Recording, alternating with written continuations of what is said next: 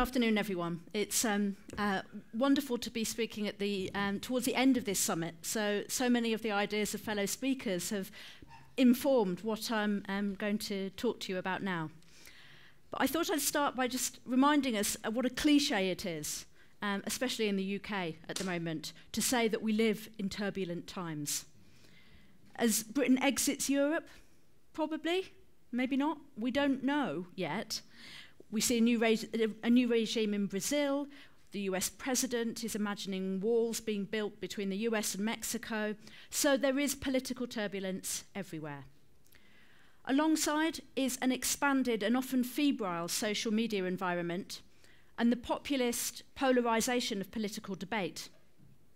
This sits hand in hand with intergenerational and often identity-led clashes of values and mores. You could think of the Me Too campaigns, calls to decolonize collections, to restitute objects, and an increasingly confident, and I think very positive, multiplicity of protest, agency, and creative resistance on the part of the many who have not been at the heart of traditional power structures. So they're very interesting times, but not the easiest of times to be a museum director, I would say. It seems to me, looking at all of this, the Public Art Museum, by which I mean an institution that has a statutory as well as a moral responsibility to be of and for the public, has a difficult but essential role to hold an open space for dissenting experiences of art and culture. This could entertain the utopian possibility that strangers might come together through the experience of art and agree that disagreement is possible and may be useful and is part of the conversation, a public conversation, about how we would like society to be. We might even change the world, or at least our behaviours within it, as Tanya was saying. So rather than thinking that we live in difficult times, where the liberal values of the arts are being trampled on, even though they are in some parts of the world, I think, at the moment, I want to reframe our context and suggest that we operate in necessarily sensitive times, where we urgently need to cultivate better listening skills and more empathetic codes of engagement. The role, therefore, of the Art Museum is to create a space which is premised on an ethics of care for different people, different views and values and realities, which can expand the practices by which people can engage with art. I think if we do this, we do justice to the nuance and complexity of art practice. And we also open up our spaces and histories to more than one story or view. We could, if we take care, become the many within our institutions. But there is significant challenge here, because this should require us to go to the places and hear the ideas and views of those who do not want us. So we should not only be speaking to those who already like us or are open to the idea that art could mean something to them. We can't only see ourselves as the progressive guardians of all that is good and uplifting in a morally corrupt world, because we are, of course, part of the problem. And we need to openly explore the profound exclusions and disagreements that are prevalent in our society that result in a situation like Brexit or the Brazilian election results. And without losing our own values, we need to hear the many other sides, because now more than ever, we need to nurture spaces where disagreement, complexity, and uncomfortableness can be constructively examined. Otherwise, I think we fail to hold on to the most useful thing about art, which is that it is fundamentally subjective and highly ambiguous. So, I came to Tate a little less than 2 years ago, inheriting an expanded institution that has been led by one of the most influential museum directors of our time. Under Nick's leadership, Tate's expansions changed the art world. For the UK, this meant making contemporary art much more a part of daily life. more than 8 million people every year come through the 4 Tates, and millions more engage with us globally, online, and through our exhibitions all over the world. I would argue that expansion of Tate also made art seem less elitist and more conscious of its role in shaping the public sphere and public opinion. Your summit speaker last year, Olafur Eliasson, achieved that when the public took on the role of activating his weather project. They became the producers, co-producers of that artwork, and Tanya Bruguera very beautifully has been carrying that baton now, as her turbine hall work implements the construction of a new and different community of Tate neighbours. And I'm glad that she sees us as an organisation open to change. Tate also chose to change the art histories it told, focusing on becoming less white and Western, regendering the canon, exploring the other centres of art that have emerged across the globe through the 20th and 21st century.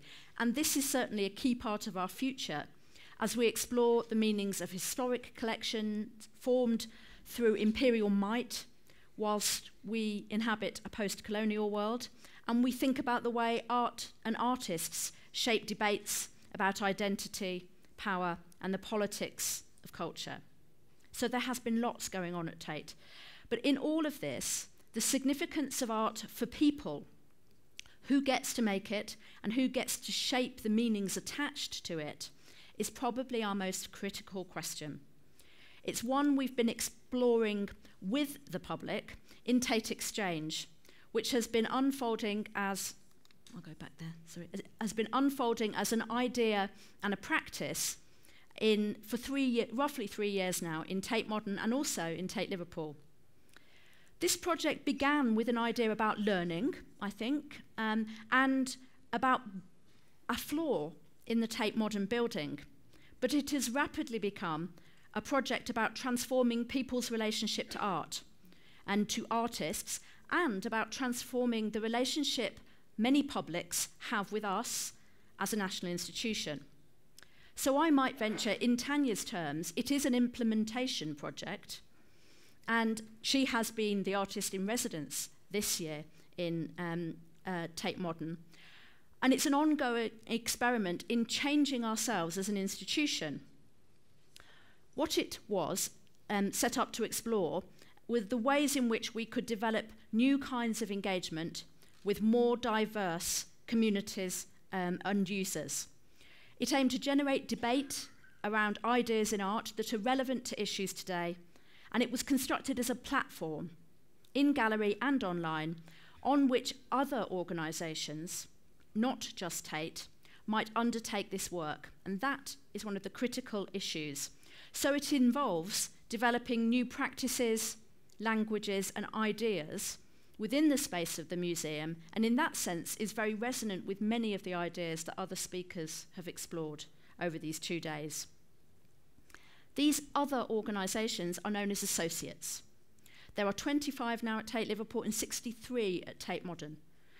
They range from small arts charities, such as the Museum of Homelessness or the artist collective Thicker Black Lines, which is based in Southwark, to very large organisations like the University of Plymouth or the Royal College of Art. Importantly, many are not from London, so it is an exercise in hearing across our country right now, something I think is very important. The structure is relatively simple.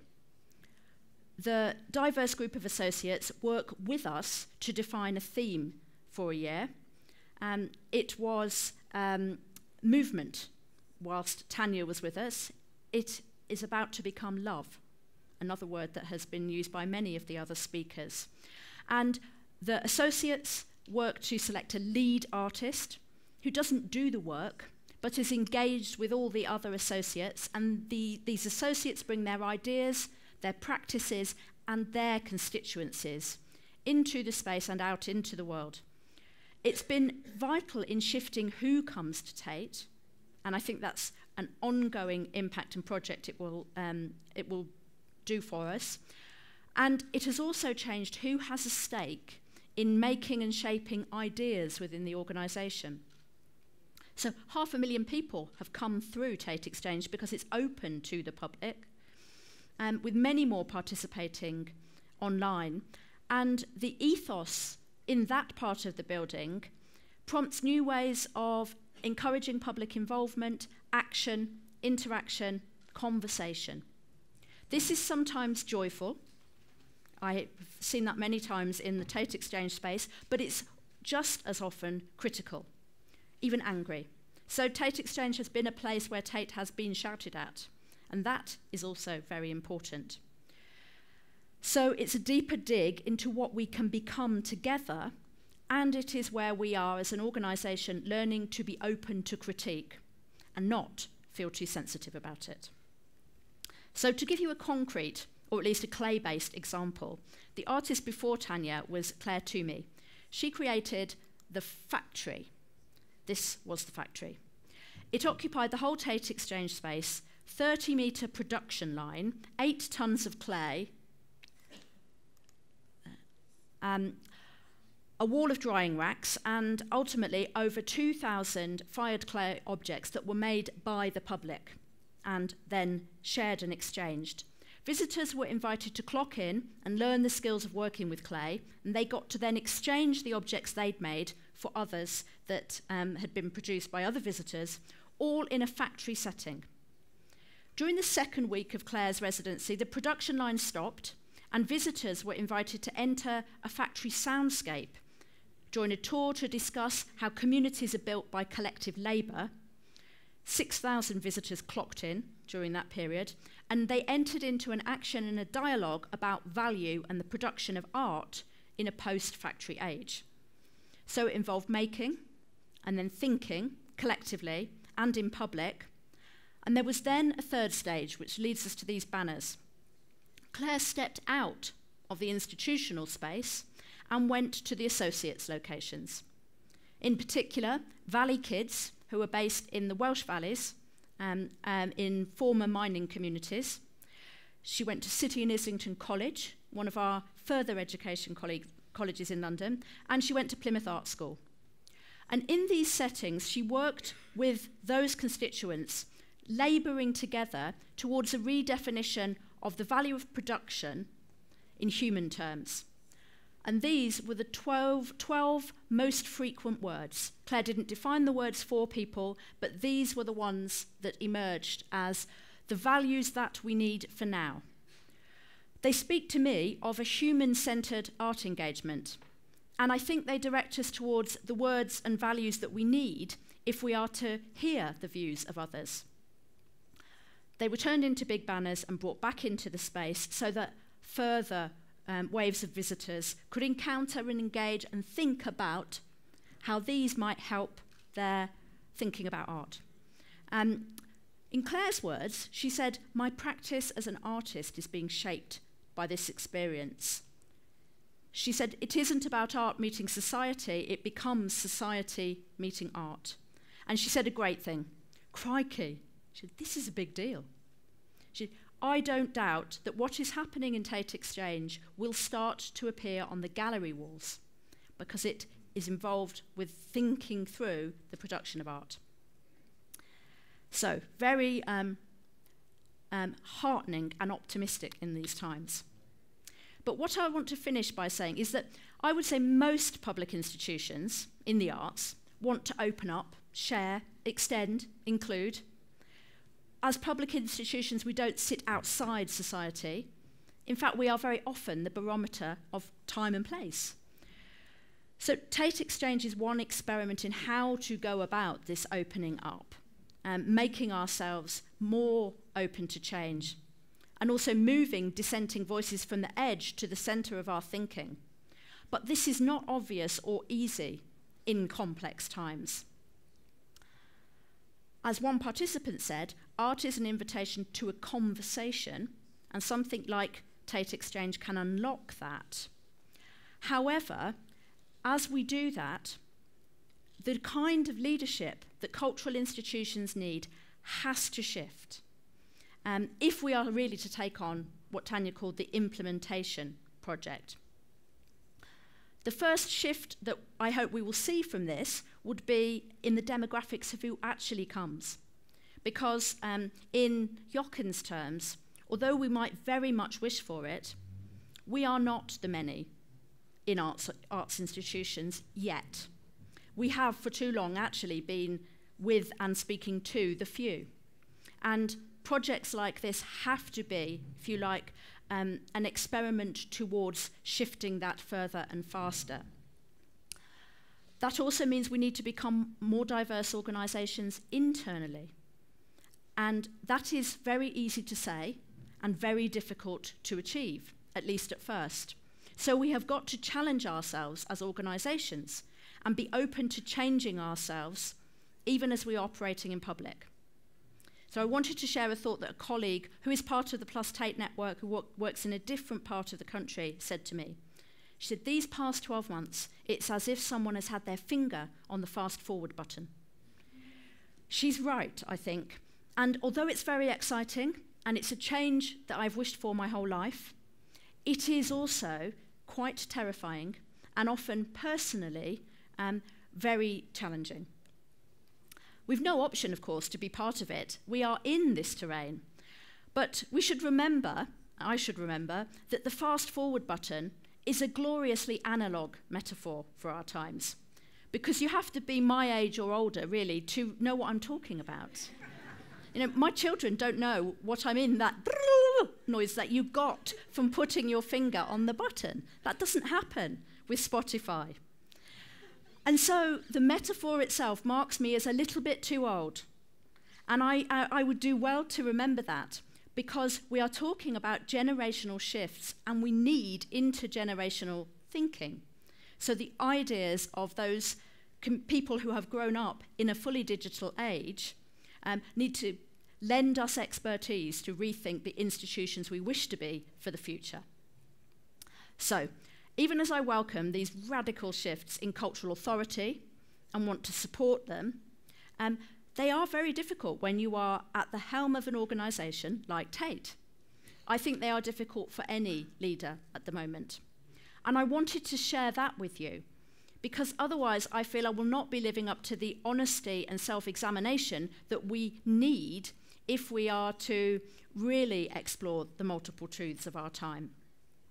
And it's hard, of course, because changing anything and accepting that you have not always been doing the right thing means putting a head above the parapet and really beginning to address issues of power and privilege and control. So I find that most leaders of national cultural organisations just now, however sincere their own commitment to change and however radical their own background, will encounter some, but you are part of the problem. So I put my hand up to that.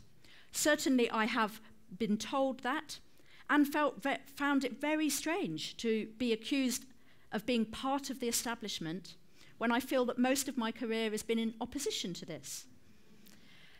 But it's no good to defensively say that, look at my track record, I've always wanted this change. Instead, I think we have to say, we want to be part of this dialogue, we have knowledge to share here. What do we want to change? What does an art gallery need to do?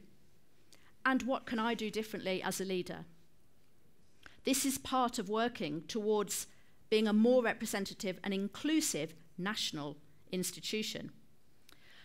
As Tristram Hunt, my colleague who took up his role within months of mine, he wrote last year that he thinks museums are not straightforwardly political tools, and they should not be, in his view. He said, but we do need to be safer spaces to explore unsafe ideas.